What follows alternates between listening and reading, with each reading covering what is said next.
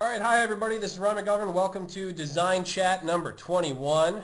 Thank you all for coming. I know the president's speaking tonight, so we might have some more people fly in afterwards. So this is Design Chat. My name is Ryan McGovern on Twitter. I am at Hoopajube and at Design Chat. Every week we get together and we bring together the design community.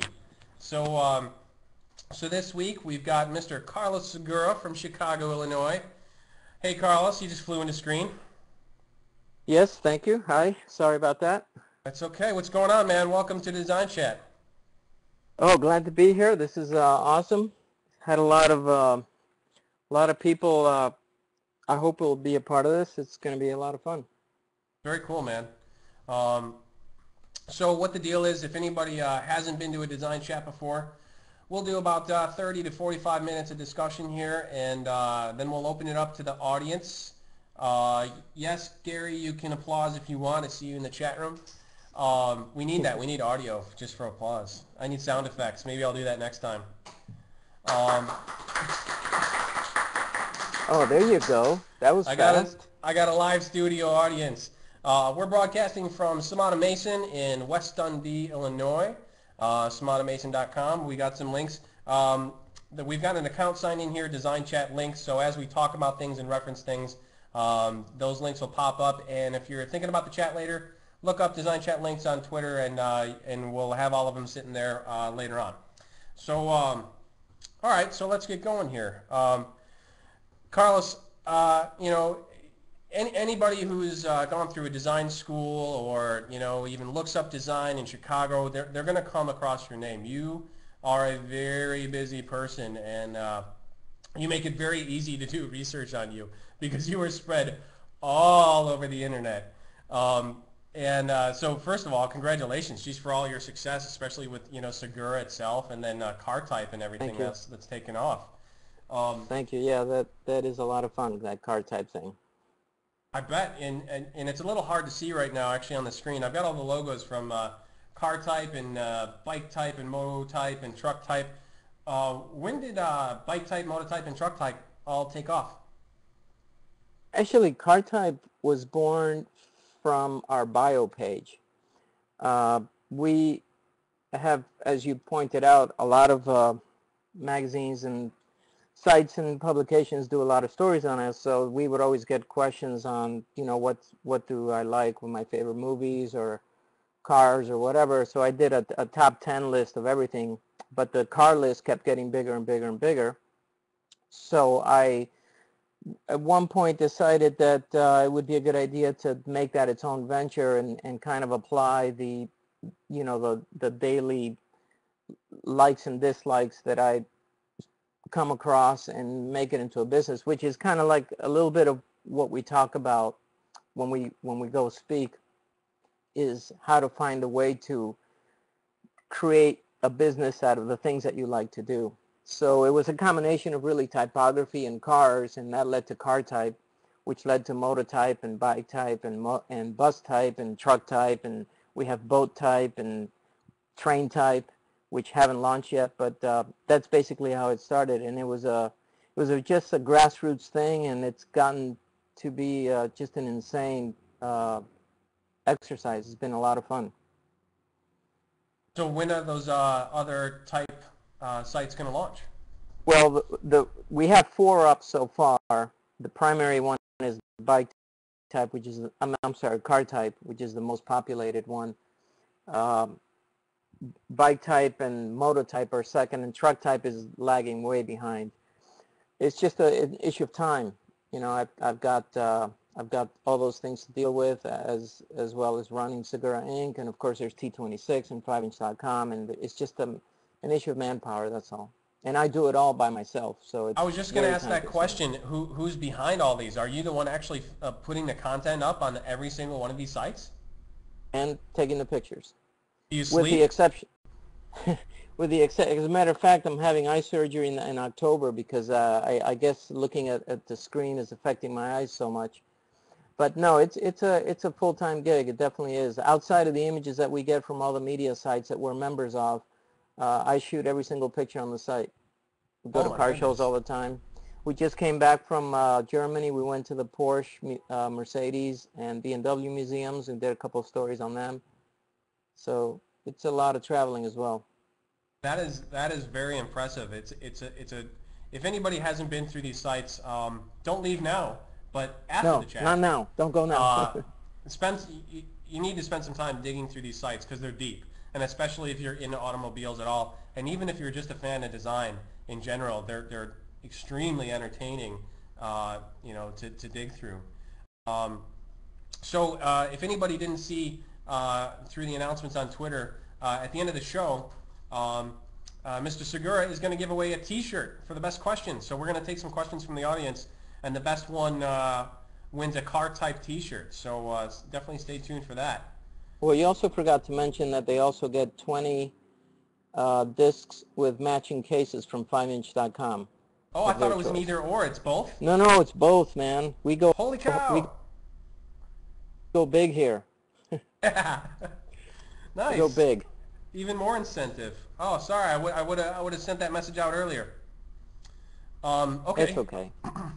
So moving right along, just in case there are any people here who unfortunately are not familiar with you, let's do a little bit of history. Let's do a little bit of where Segura Inc. started and your history from Spain to Chicago. Okay. Well, I'm just going to start from Chicago. Well, originally, let's go back to when I was I was originally in a band in the disco days of the Miami, this Miami Sound Machine and all those good old days of no DJs, no MP3s, and all that kind of stuff. So we got pretty big, and we had a #1 hit in Spain, and we did a bunch of nightclub gigs. We were booked 2 years in advance. It came to a point where we were supposed to back up Cornelius Brothers and Sister Rose. None of your viewers probably know who they are. But anyway, we were supposed to go to Europe. The offer they were giving us wasn't substantial enough in my view, so I quit the band. And at that time, I had done nothing but be in a band when I was since I was 12 years old. And I would just bitch and moan about my life every chance I got until one day my godfather just said, why don't you just shut up and put all of those flyers that you used to do. Because when I was in the band, I had three jobs. I was the drummer, I was the truck driver, and I was the promoter. I simply was just telling people where we were playing. I had no idea graphic design existed. I didn't know anything about advertising. And back then we did everything with press type. So I got pretty well known for the flyers that we were doing, what you would call rave postcards today. And word got out. I got a gig from a little design shop in Miami, but my big break was when I answered an ad for an ad agency in Baton Rouge, Louisiana, because I used to live in New Orleans. So when I was at this agency in Baton Rouge called the Blackburn Company, I was very, very fortunate to have worked for a guy who simply just let me do whatever I wanted to do in the largest sense of the word. He basically just gave me a job and disappeared, so I had no choice but to do that. But that first 9 months that I was working for him, we entered all the work that I did with my copywriter, and we won so many awards that year in the Baton Rouge Art Directors Club that it was kind of like a few people got upset because we won more awards than all the other agencies combined. There was a fuss made about it. Who's this guy, CarlosSegura? Advertising Age did an article about it. An agency in Chicago read it, made me an offer, and then I moved to Chicago in 1980 and became an art director for Carol von Rosenberg. And since 1980 to 91, to do a very fast forward, I worked for BBDO and Marsteller and Young Rubicam and all the agencies. But the thing for me was that I just had this thing that was bothering me inside that I really couldn't place because I wasn't educated enough to know that there was a difference between advertising and design. So I I felt this level of discomfort while living in the ad agency business, which I don't regret, because I mean, you really do learn a lot.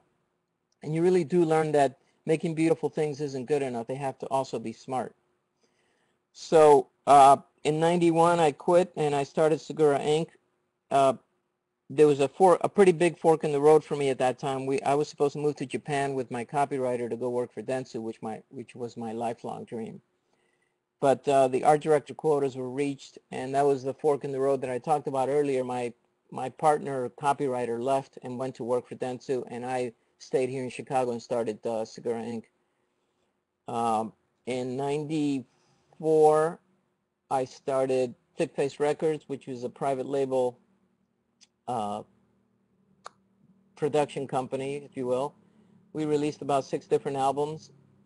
95, I'm sorry, that was 92. In 94, we started T26, which, I mean, this could be a whole discussion on T26 alone, because it was I mean, if you go back in time, there was no internet, there was no way for an independent type designer to publish their own work.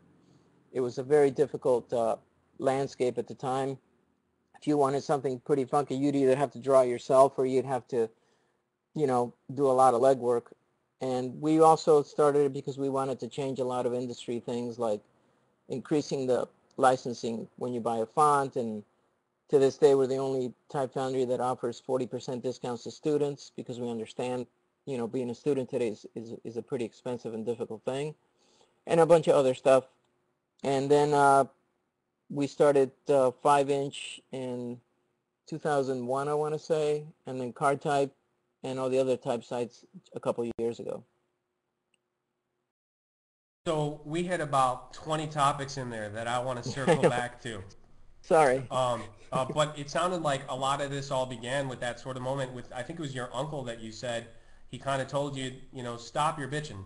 You know, Yeah, stop basically, complaining, get off up your butt and do something about it. And it I sounds like really, I that's a really will thought, not, yeah, that's a you're thought right. that you reflect in your discussions when you go and speak. I do, and it's something that I never forgot, because really, I think, I mean, if I can put it bluntly, we're a bunch of little babies today, you know? We just forget that this really is hard work, and you've got to invest your time and work really hard to become to rise above it all.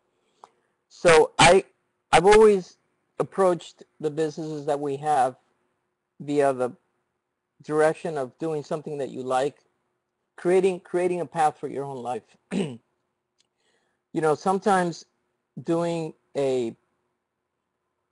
working for an ad agency is good for some people, and it's not for others, and it's pretty heartbreaking. I mean, I can't tell you how many people I talk to that just complain up and down their life, and they just don't do anything about it. And really, there really is plenty you can do about it. Every business that I have was born out of frustration. Being frustrated is good, because it makes you want to change your life.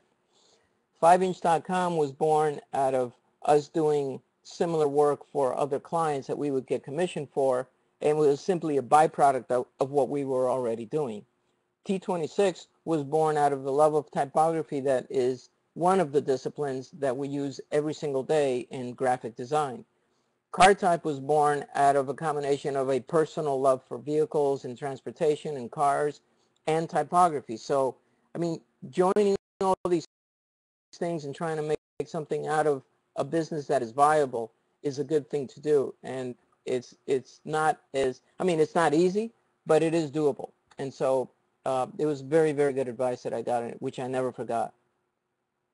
The design industry has sort of rolled over itself a number of times in the last 10 to 20 years. So with all the new innovations, the new ways that we do our job, and now all the new ways that we can publish what it is that we design.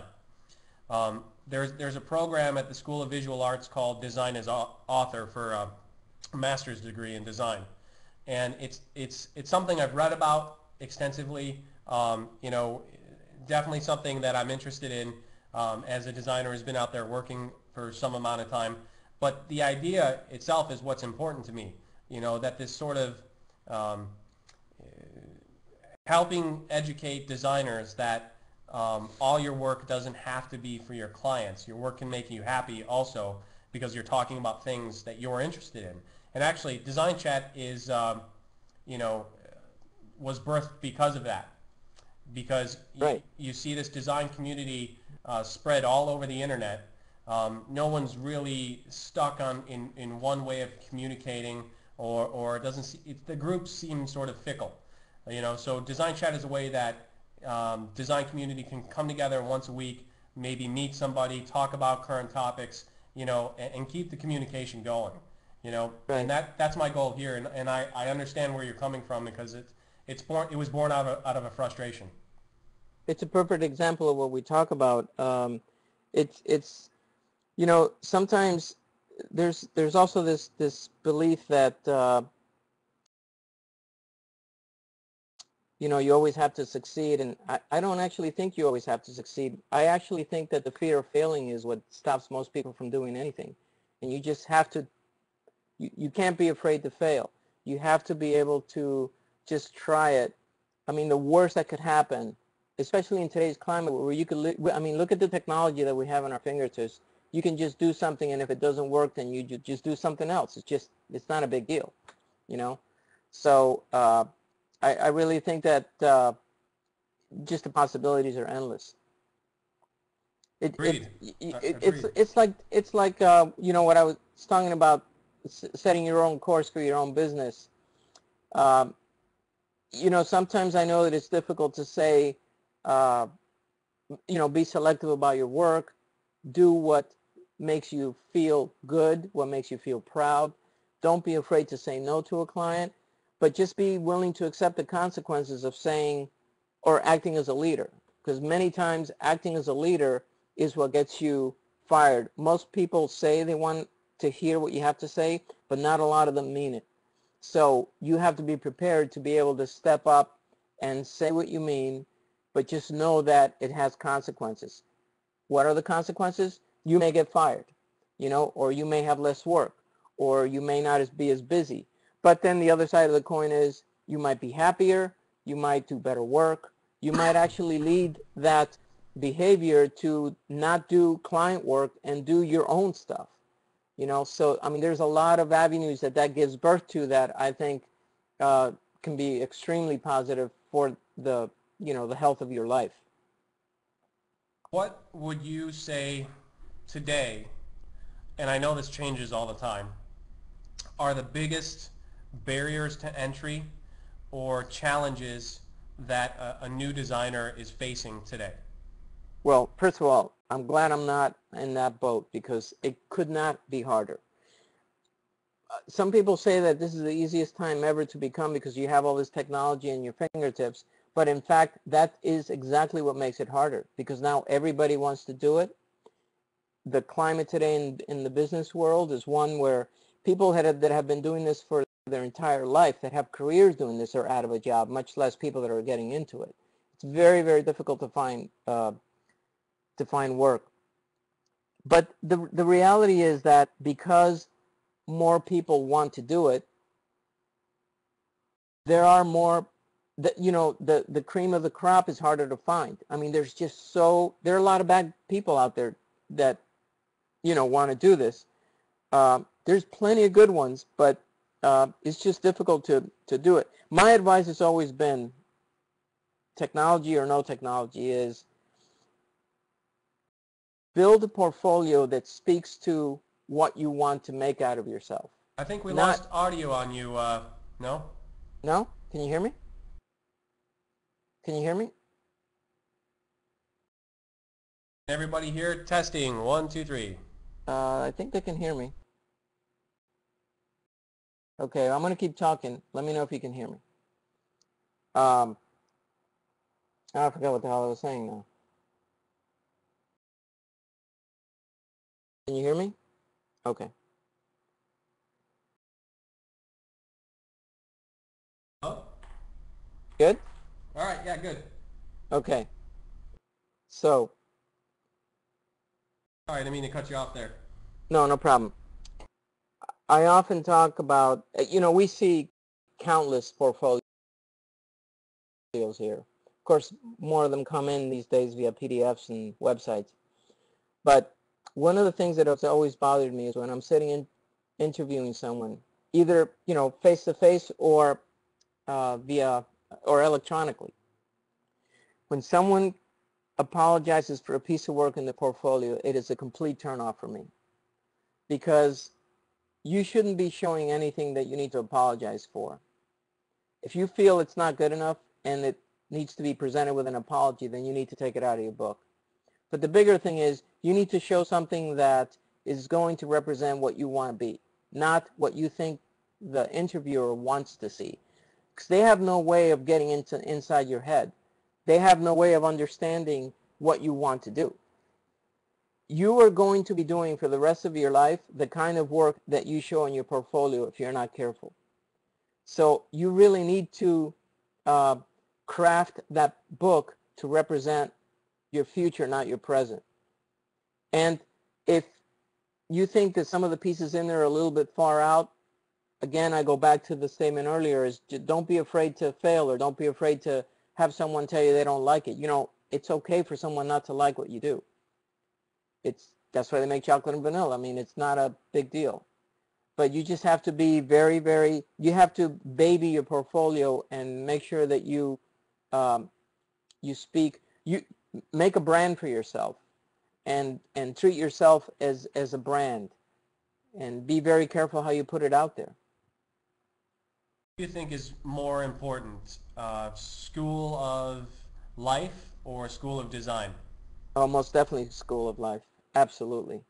I mean, in thinking about your question, I don't think that I've ever hired a designer or art director to work for me that has been officially trained. I think they've been more grassroots and just organic. I think curiosity is the most amazing thing. I have a story to tell you. I should have sent you these visuals, because this always comes up when I get interviewed. Mm-hmm. It was a thing that happened with a client when I went to New York. And let me know if I'm going too long, but No, go ahead. we were going to New York. We were having a meeting with Duran Duran to design their comeback album. This was some years ago. And we were, I don't know if you've ever flown in New York in the winter, but it's just impossible. The plane's always late. It's bumpy as hell. It's like the weather sucks. You can't get a cab. So, of course, we were late for our meeting. But as we were rushing towards the meeting, my client and I were crossing the street, hundreds of people waiting to cross. He's obviously in a rush. He's on the other side of the corner by the time I realized I'm sitting in the middle of the street taking a picture of a manhole cover in the street. When I get to the other side, he goes, "What the hell are you doing, man? We're late." And I said, "Well, didn't you see that?" He goes, "See what?" So I showed him a picture that I took that said, it was the New York City sewer manhole cover that said New York City sewer made in China. And that just, I mean, this was 10 years ago. I know that's commonplace now, but that just blew me away. That's just one example of, we spend our entire life walking by things that we don't even notice. And the funny thing is that a couple of years ago, I went to a meeting to have the annual Corbis meeting with Bill Gates, who's the owner of Corbis. And right in front of the door of the building that we were meeting, it now says New York City sewers made in India. And it's like, it's just so fascinating. Last year I went to Las Vegas, and manhole covers are made out of two pieces, the cover and the rim. The rim said made in Mexico, and the cover said made in India. My point is that you just have to be more aware of your surroundings and regurgitate, if you will, that into your life experience, which, if you're a designer of any quality, your life is your profession. So I think that that's really the best teacher of all. Agreed. When do you think we're going to see manholetype.com? You know what, man? That is the most amazing thing, uh, because I actually contemplated doing it, but it's just so overwhelming. There's so much typography in that I actually gave up before I started because I knew it wasn't gonna. It was being possible. Well, maybe that idea is more of a social thing, where Possibly. you're not responsible for taking all the photos, but, you put the message out there and it just Yeah. populates itself. Yeah. Yeah, I've seen a couple of sites about manhole covers, and especially the ones in India and Asia and Japan. They're just so decorative. It's unbelievable.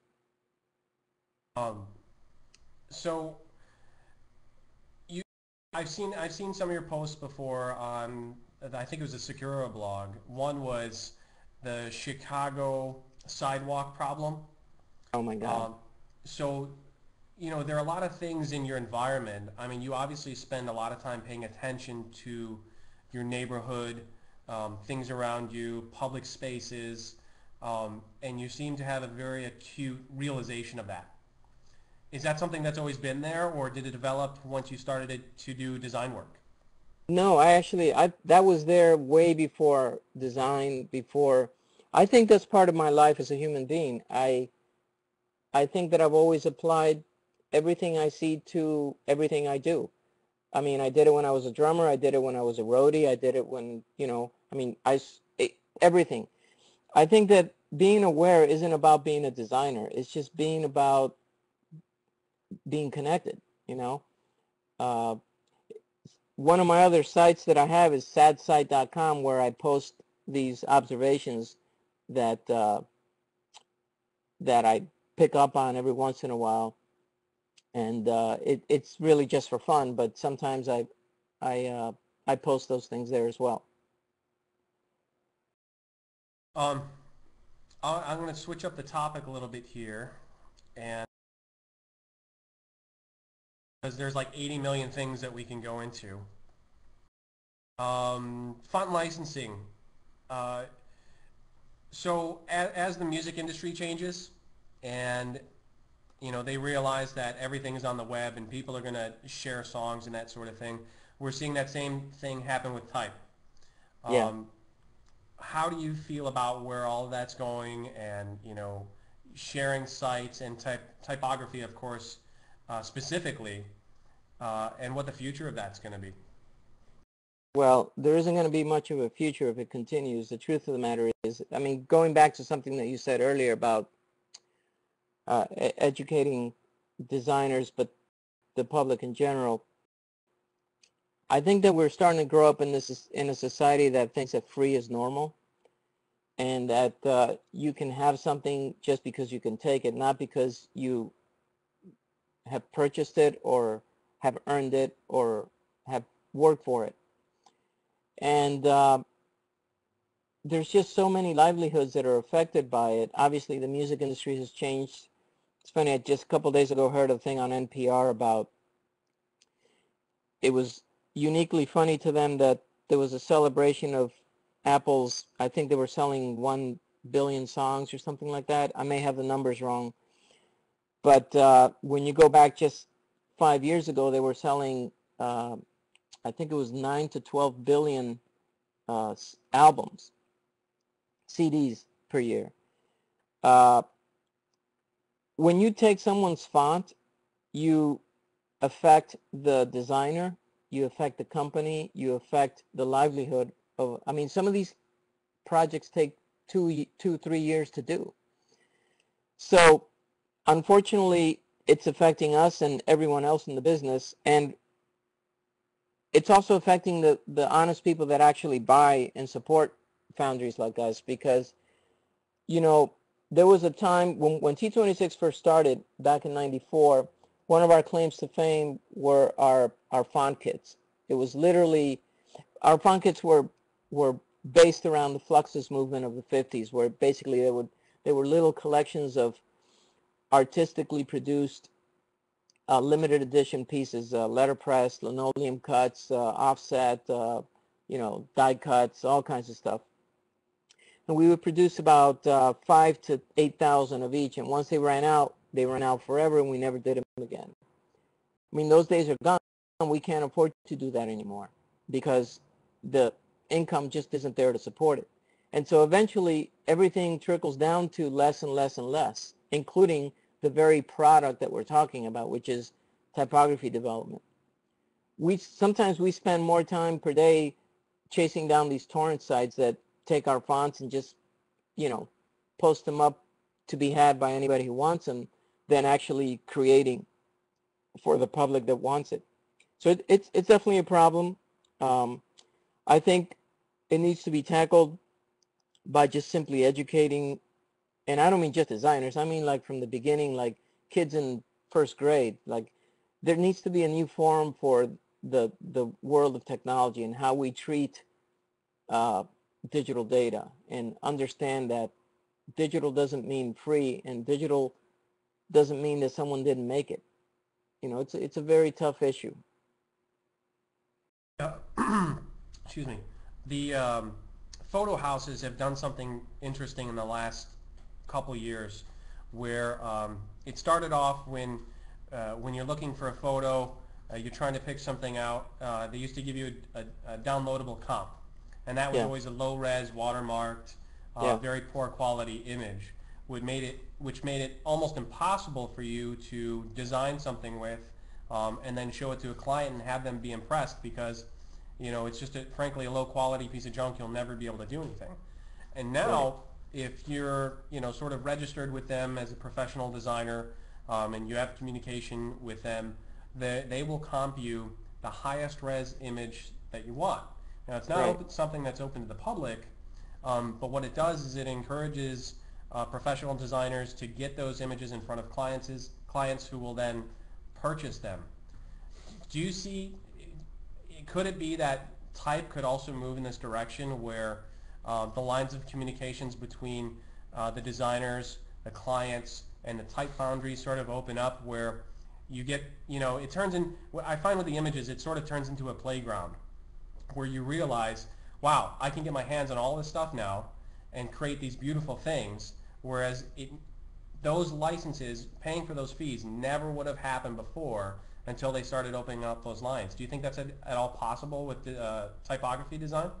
Yeah, I mean, we're part of a consortium of foundries that are trying to find a way to protect our product, as well as be as giving to the industry as we can. I mean, I feel T26 has tried to do that from the very beginning. The technology for typography is a little bit, it's not like we can do like software where it can be, licensed and tracked by, numbers and software numbers and registration numbers. I mean, I wish there was. I would love it. I would love typography to turn into a almost like a rental usage type thing, where you don't actually buy the font. You can just use it for a certain period of time.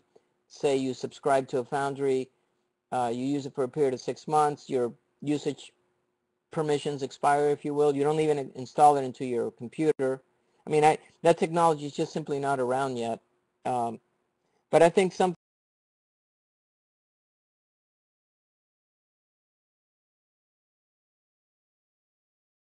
I think we've might have lost the feed here with Segura, so I'll fill in. Carlos froze. So Carlos, if you're listening, refresh your screen and sign in again, and we'll keep on going. For anybody who just came in here, we're going to do a giveaway. Carlos is going to give away a car type t-shirt and a case of 5-inch discs to the person with the best questions. So at the end of the conversation, we're going to do a Q&A. So we'll take questions from the audience, and also at the end you can throw out your Twitter address, and we'll so everybody can see. So we'll just wait a couple seconds and see if he comes in. Is anybody seeing anything? It's hard. Sometimes it's hard for me to tell from my feed what you guys are seeing, because I don't see the same thing. Still frozen. Still frozen. Carlos is frozen. That was dumb. Sorry. So go ahead and while we got a captive audience here, maybe start throwing some questions out now, and I'll do some copy and pastes and start throwing those at him as soon as he comes back. What subjects do we want to talk about? There's some current news. If anybody's heard about the the IKEA catalog has just changed their font. It's very sad. From I believe Futura to Verdana, and at least on Twitter and a few blogs, I've seen you know, a lot of professional designers are upset about this, you know, because of the it happened because of the history of Verdana,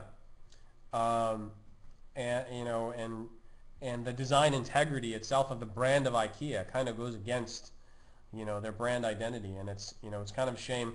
And from what we've heard, IKEA has no intention of changing the font back or addressing it because the general public is not aware of the history of Verdana, and for the most part aren't offended by this change. So what do you guys think in the room? What do you guys think about Futura? If they did have to change to another font, what would it be? What would you guys recommend if it wasn't Futura? And why? Comic Sans, yeah, funny.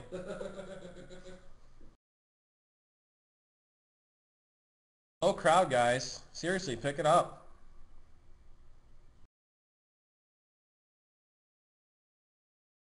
Euro style? Gotha? Does anybody know if they changed it on their site too? Oh, here we go. Hey, Carlos. Hey. Welcome back. I don't know what happened. I've been here all along. Frozen time. How long were you talking before you knew you were frozen? I don't know.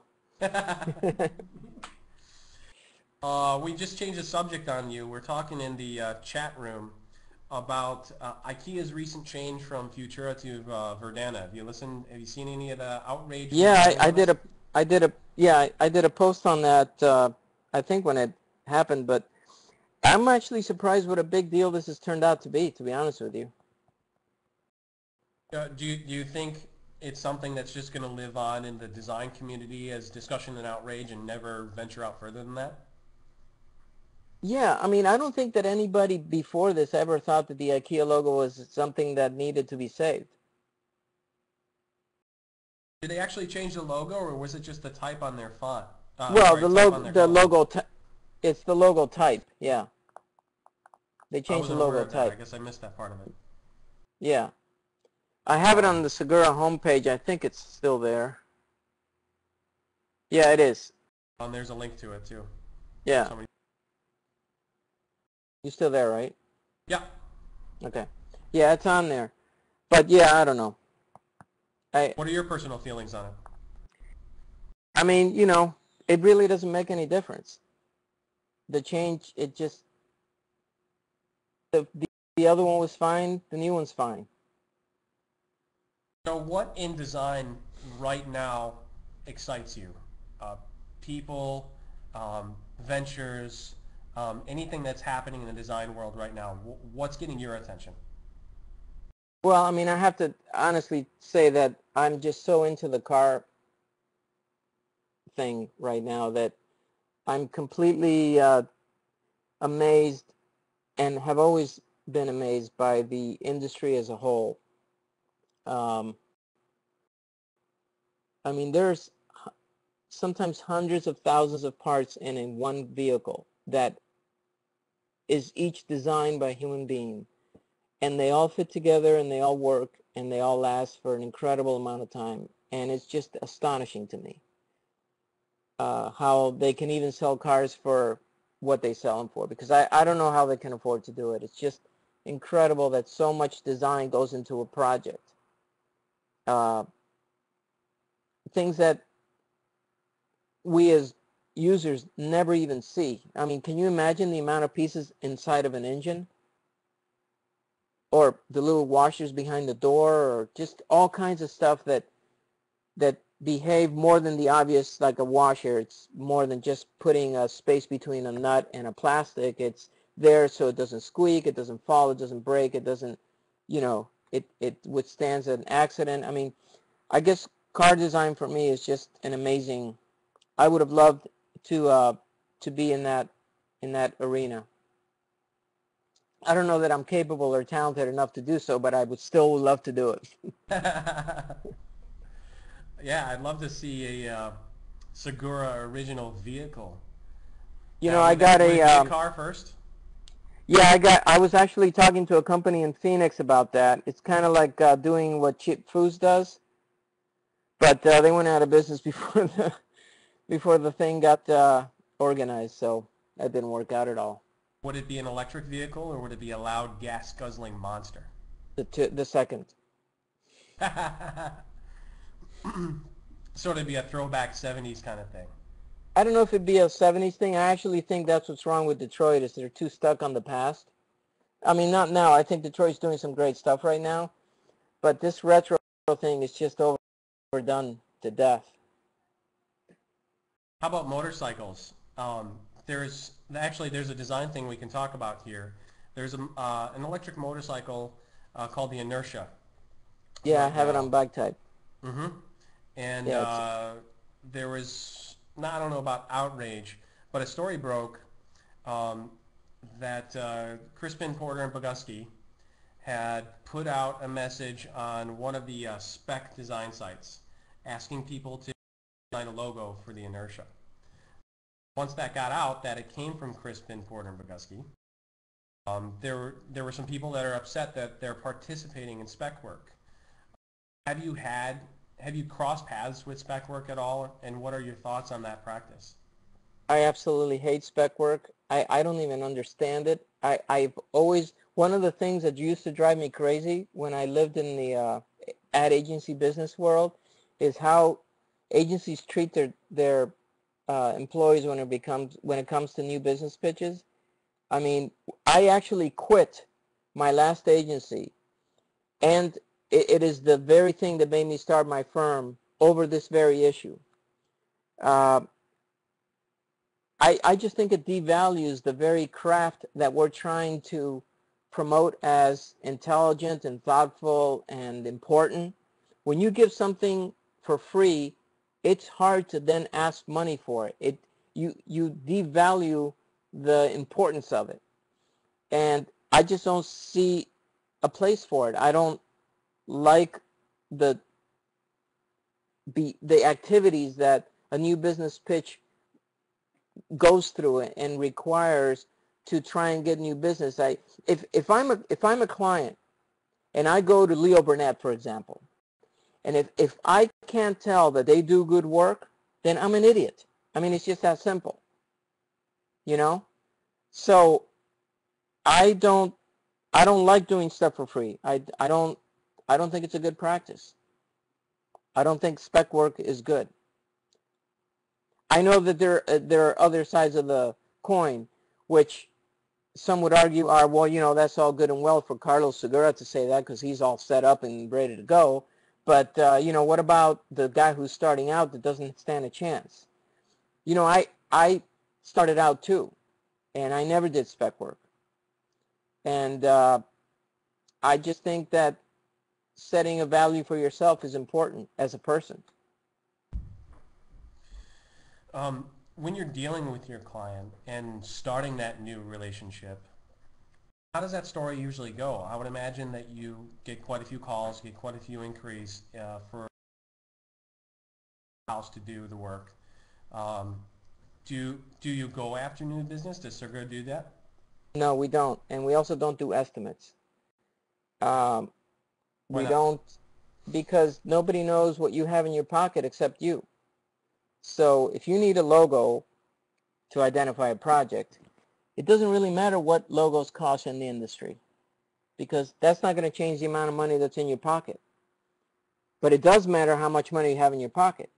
So, I mean, I can't tell you how many times, which is what changed my my view on this, how many times we were asked to respond to an RFP and go back and forth with the estimating process and this and that, only to be told, oh, but we only have $5,000, or, you know, I mean, my God, you know, uh, we don't we don't we don't go after work we've been lucky enough to not have to do that. But I think that's all really like superficial stuff. I think the most important thing on how to handle a client and who you choose to work for is, it's kind of like going out on a date. You know for in the first 5 to 10 seconds whether it's going to work out or not. You just know it. I mean, human beings have that built in. It's no different with a client. And so if a client talks down to you or doesn't feel like they're going to be cooperative, or you can sense that maybe you're not on the same page, that's pretty easy to tell at the very beginning. And that's really what sets the tone for moving forward. And I think it's easier said, it's easier done. It's not that hard to pick out. But I think that the other important aspect of it is just to be simply just honest. Just be straightforward and honest with the client. They're really putting a lot of trust in you. I mean, they really do depend. While I talk about, not doing spec work, I also talk about acting responsibly and doing the right thing for your client and guiding them and trying to help them do the right thing, even if it isn't what they've asked for. Many times clients don't ask for what they need, they ask for what they want, or what their competition is doing, or what someone else told them they should do. They don't really know what they want. And so it's your job not only to do creative, but to guide them and to help them understand what kind of creative they need to have. And, we also talk about respecting the target audience. We often talk to our clients and we tell them that, and by the way, you need to have this discussion with your client at the beginning when you're friends, because doing it later isn't going to work, because usually later you're enemies. And so what we tell them is, you're the client, we know you're paying for this, but you're completely irrelevant to this picture. We're not doing work for you, we're doing work for your target audience. We're being responsible, and we need to be strategically aligned with the needs of the target. We need to understand what it is that your audience needs. We're not going to do something in yellow because it's your wife's favorite color, or because someone told you that that's the cool color, or, as an example. And again, that goes back to the issue of being upfront and trying to accept the consequences of being brutally honest and acting in a helpful but in a leadership type of way. Sometimes it works out, sometimes it doesn't. But I think in the long run, I mean, we've been very fortunate that it's worked out, because I think people really do like honesty, and they like to feel like you're on the same page and you're trying to help them, instead of just, doing a project so you can build them as much as you can, which is unfortunately what most ad agencies do. Creative briefs. Is that something you make use of and sort of rely upon at the beginning and middle and end of a project? What was the first word you said? I didn't hear you. Creative briefs. Creative briefs, yes. Creative briefs, I have mixed feelings about creative briefs. Again, we often get 1-inch creative briefs that you could simply change the logo and it would mean the same thing to any company. We want to be, we're reliable, we're this, we're that, and the other. Everybody wants to say the same thing. I think that the task of somebody who really wants to be committed to do something completely different is to read between the lines of a creative brief. Try to really understand what it is that makes something special. Not only as the final product of what you create, but something special to the end user. So I don't know. I think creative briefs perhaps might be a good starting place. I think that I'm just more gut oriented. I just feel, I can just feel what needs to be done in a more natural, unprepared, unstructured type of way. It's, it's funny how I've always been intrigued by how human beings change when they are a regular person and when they are a client. They just don't behave the same way, and I thought that I would have figured this out by now, but I just haven't been able to figure it out. I don't understand why the behavior is so completely different when someone becomes a client. And often, almost everyone in the room can see the obvious way to, or the obvious right thing to do, except the client. And I don't understand that. We could probably do another 2 hours on struggles of client relations. And Well, I actually, which think, leads me to invite you back for another session sometime, because we're almost at the end of our time for right now. We got to okay. close up just after 9 o'clock. We've got about 6, 10, 15 minutes. So let's change up a little bit, open up the questions from the audience. I'll do my best to capture a couple. And Carlos, if you see something you want to address, go ahead and attack it. Okay, this thing's moving so fast and it's pretty small, I can't really see it that well from here. But my question, Carlos, is what's on your shirt? Okay, this is a Armani shirt. It's a bunch of logos and cars and just, that's what it is. How What should color? graduating students brand themselves to find a career in an ad agency or design agency? Well, I think first you got to decide what you want to do. Do you want to be an art director or do you want to be a designer? It's completely different. And even within that discipline, do you want to be a broadcast art director? Do you want to be a web developer? Do you want to be a print art director? I personally went down the print. I just love print. I love the tactile nature. I love how paper smells, how ink feels, all those things. So my choice was to be with print. So I think that's a really important thing. Do I think print is dead or dying? I don't think print will ever die as long as human beings are walking this earth. Will they commit?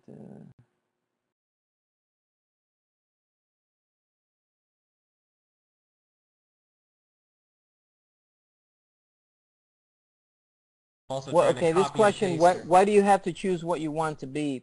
Isn't that narrowing you down? I don't think it's actually narrowing you down. I think it's just it's just the differences in the disciplines. You can't be good at everything. You might be good at a few things, and you might do a little bit of everything just okay. But if you focus on one thing, then you're going to be a great, film director. Francis Ford Coppola doesn't do websites. He does movies. Are you catching some of these? Can you throw I some of these am. at me? I've got a star squared. What do you look for when reviewing a designer's portfolio during an interview? Okay, well, we touched on that one already. Do you want me to answer that one, or? Got another one here. Had the power this is from Ron Bandish.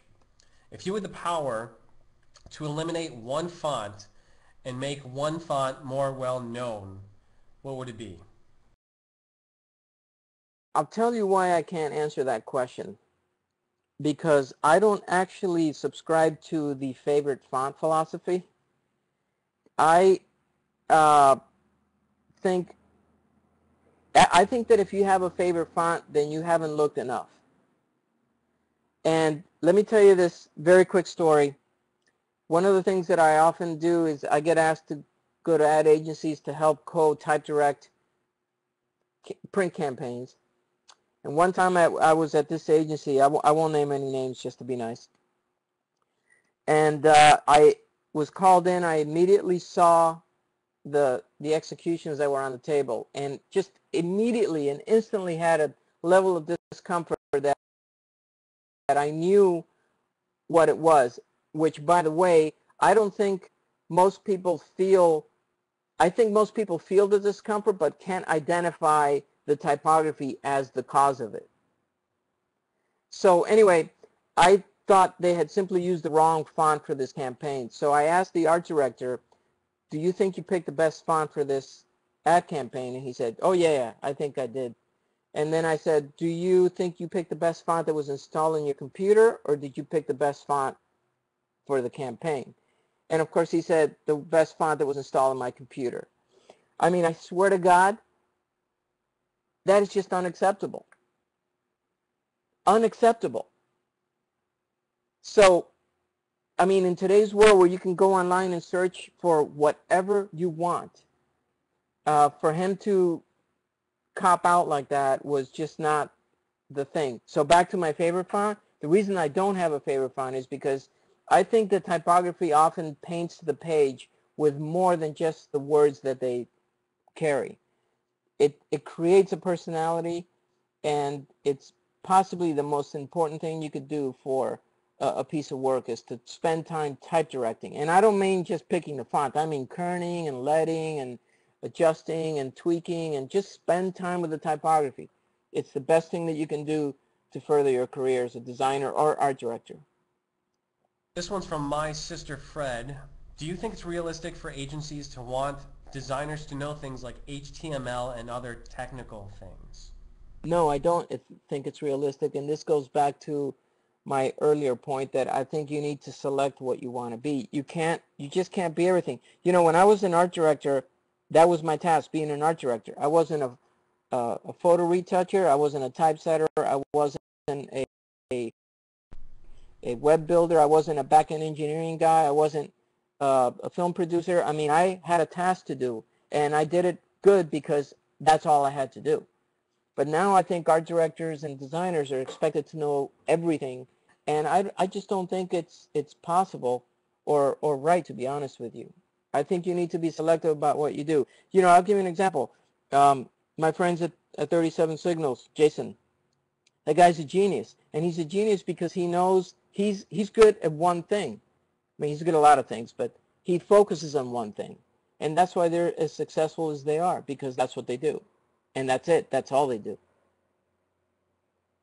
I was looking into Seed Conference, which is a conference that you spoke at, I think in April. Well, we and don't. I was digging in. That definitely speak the website. If I think it's seedconference.com. I could be wrong. Seed Conference. Conference. Yeah. That website definitely speaks to what you were talking about spending time with the typography. Absolutely. Because it is typography. There's no right. images. Well, the Seed Conference was born out of, it's a self-produced venture between me, Jim Coudal, and Jason Fried. We've done, I think, 4 so far. We're planning another tour soon. And it is just a wonderful one-day event. Sometimes we do 2 days.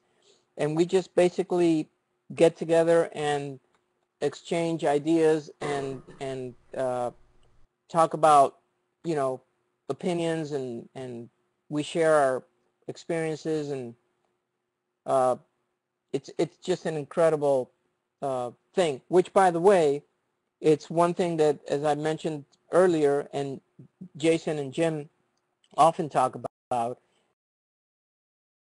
and that is to make a business out of your strengths. That's yet another side business that we have that was born out of something that we like to do and something that we enjoy. So, you know. I think we're at the point where we need to start rounding up here. I'm going to review the... Do you want to pick the best question? Do you have one in your mind? I haven't been looking at them, but do I have to pick now, or can we review them later? Do these questions go away? Okay. Yeah, the text goes away. But okay. I've copied a lot of them. Okay. So I can send those to you, and then we can try to contact that person. Okay. Okay, so I'm going to start wrapping up here. Everybody, if you want to throw up your Twitter handles on there so everybody can follow everybody. and watch them fly in. This is always fun. So I'll start doing my thank yous. Thank you to Samana Mason for letting us broadcast from here on the subject of conferences. Next week is the CUSP conference, cuspconference.com, and that's about the design of everything. And it's going to be really exciting because, you know, it's a conference for designers, but it touches on a lot of other topics. And exciting news for me and DesignChat, because we are going to be broadcasting live next week, Wednesday night, maybe Thursday night. We're still working out some details. So go to cuspconference.com, register, look at the people who are coming to talk, because that's who you're going to see on DesignChat. Thank you to Mashable for letting us broadcast from Mashable Chat Lounge and tweeting it out. That's been a very cool relationship.